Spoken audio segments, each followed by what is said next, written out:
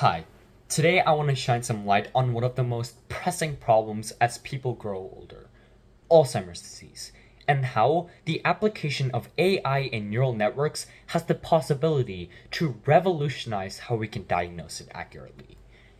But first, a little bit about me.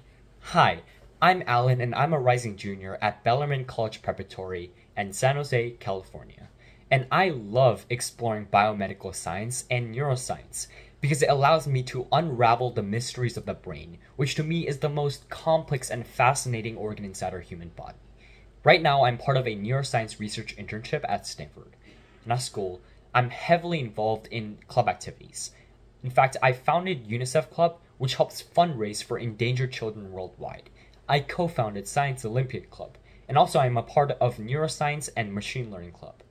I also love to do speech and debates, and I've played ice hockey for over 12 years now, and I love volunteering at my free time at my local rink, teaching special needs kids how to play ice hockey and skate. I also love pursuing my passion for art and graphic design.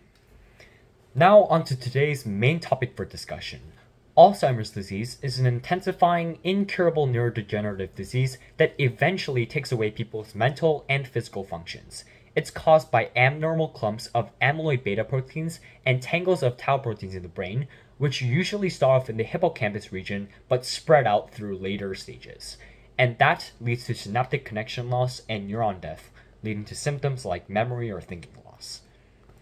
Today, over 7 million Americans are diagnosed with AD, and that number is projected to grow to 13 million by 2050 and over 150 million globally. So how do doctors even diagnose this? Well, they use a combination of different methods. They look at the patient's medical history, take neurological exams, or even cognitive and functional assessments and brain imaging tests. But there's a problem, because neurological tests or neuroimaging tests can cost up to $5,000, and that only averages up to an accuracy rate of 77%. And it's estimated that 1 in every 5 person is misdiagnosed. But not everything is lost though, because we can change that. Machine learning and neural networks, which I'll be talking about today, has immense potential for revolutionizing how we can detect and classify Alzheimer's disease, specifically through neuroimaging. Machine learning is a branch of AI based on data and algorithms, enabling AI to learn the way that we do. And neural network is a type of machine learning with layers of processing that model neurons in the human brain, allowing it to capture complex patterns and relationships in data. That's why it has so much potential in the medical field, because good utilization in diagnosing diseases accurately could save billions of lives. Now, onto my model.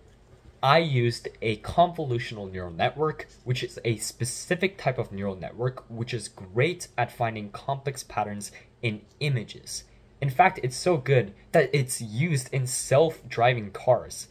Yeah.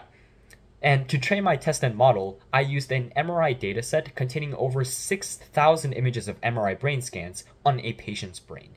Now, I also utilized a 80 to 20 optimal test to train ratio, which means 80% of the images are going to the test portion and 20% to the train portion. So how exactly does my model work?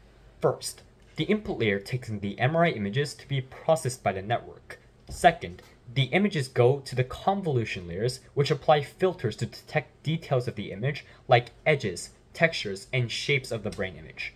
And third, those images are then passed to the pooling layers, which downsamples and reduces the complexity of the images while still retaining the most important details.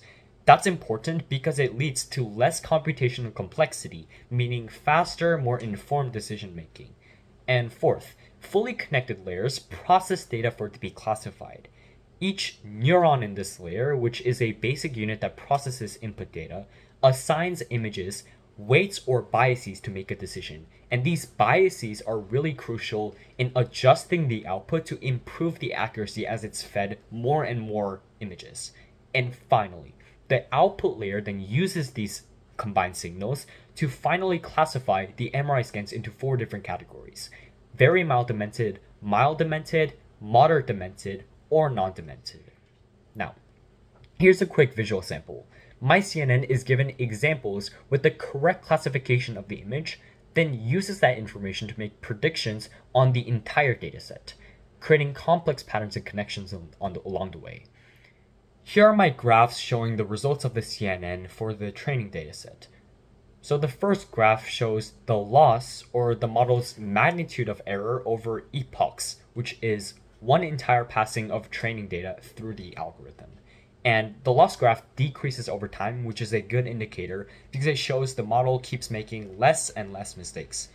And next, the second graph visualizes the model's accuracy over time, showing that it peaked at around 96% after only 30 epochs.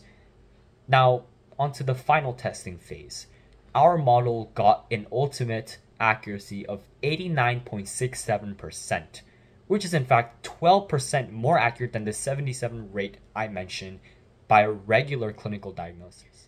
In conclusion, Alzheimer's disease is a prevalent neurodegenerative disease in today's world, especially among our older populations. AI and the use of neural networks holds amazing potential in neuroimaging to improve clinical diagnosis.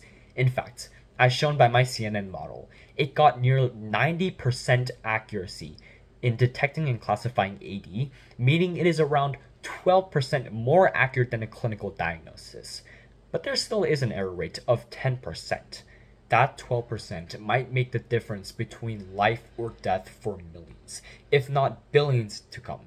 And my model is simply the first step towards the right direction.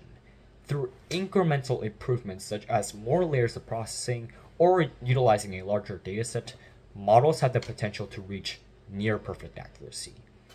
In the near future, I hope that we can see these models in action in the clinical setting, revolutionizing diagnosis and ethically ensuring all patients get the best treatment that they deserve. So, to bring things to an end, what can you do to make an impact in our community? It starts by first, researching on AI expansion into neuroscience and healthcare. Second, supporting and advocating for policies that aim to expand AI research and application. And third, and most importantly, having insightful discussions with peers or family, because anything counts. Now, I'd like to take the time to acknowledge my family, Dr. Ansgar first and Dr. Yuzhang at Stanford, the Global Health Leaders Conference, and finally, you for listening. Thank you so much. And if you have any questions, please reach out to me via email. I'll be more than happy to respond. Thank you.